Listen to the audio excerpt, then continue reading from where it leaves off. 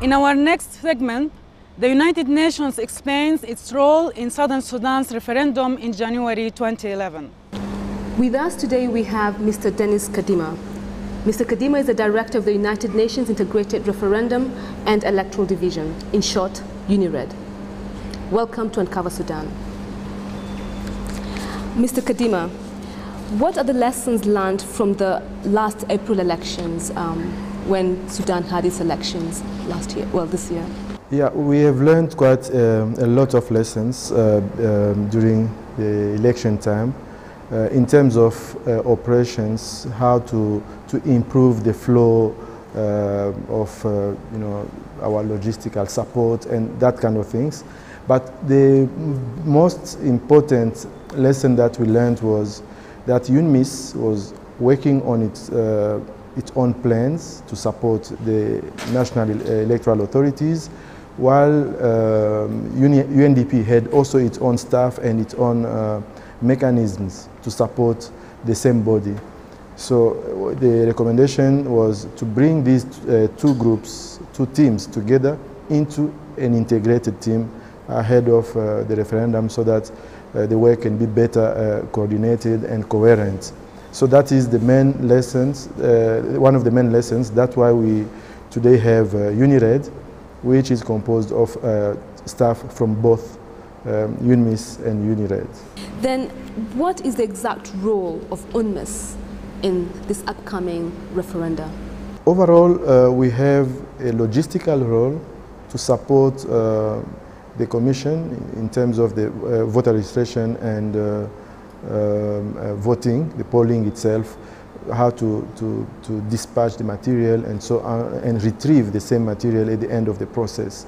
And that is a huge undertaking. But also we have also another very important role, which is the provision of technical assistance in terms of advice. You know, we advise them on what are out there the best options for them to have a successful process. The parties have asked for specific assistance from UNMISS. What have they requested, and is UNMISS able to deliver on these requests? Yeah, they've made a number of requests. In the area, I mean, they have on the one hand requested for technical assistance. On the other hand, they've requested for the UN to come and observe or monitor the process. Of course, normally these two tasks are incompatible. You can't be providing technical assistance, but at the same time observing the same process, because it will be like being party and jury at the same time. So in terms of assistance, as I said, UNMISS and the other UN departments and member agencies, are there to provide advice, how to conduct the process, how to plan, how to even recruit and train their people, deploy them, and so on. Okay, talking about the challenges, I mean your support, what are the challenges that you seem to have come against? What are the greatest challenges so far for you? The first one is the legal challenge. The law is not clear on a number of provisions, and if it's not clarified, it will have an impact on the operations. So that's the first challenge. The second one is the security situation in the country. We are hoping that during the referendum, all these pockets of tensions and agitation won't escalate and make the situation more difficult than it is already. And the other one is in terms of infrastructure.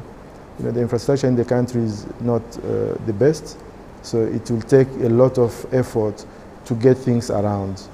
And the last but not the least, is the time frame. The timeline that we have is fairly short. The Commission has only become operational essentially less than 2 weeks ago. So to manage all these processes up to the 9th of January, it's certainly a big challenge. How much has been budgeted towards the referenda? The budget is being finalized, but we have worked with the Commission to advise them on what should be the budget, and also working with our international partners the donors. We have requested their financial support. So essentially the budget will come from the two parties, one being the donors, the other one being, of course, the government of Sudan. Has a timeline been issued by the Referendum Commission? Yeah, the timeline has not been issued, but we are working, of course, on the basis of this deadline of the 9th of January, which is a date that is actually rooted in the CPA itself. So they have not come up with a timeline, but we, of course, have a clear understanding that the procurement of material will take more or less this time, and the dispatching of this material will also take a certain number of weeks. And then we have the exhibition and objections, by potential voters before we move to the poll itself. Before even that, we have the campaign, and then you have the poll.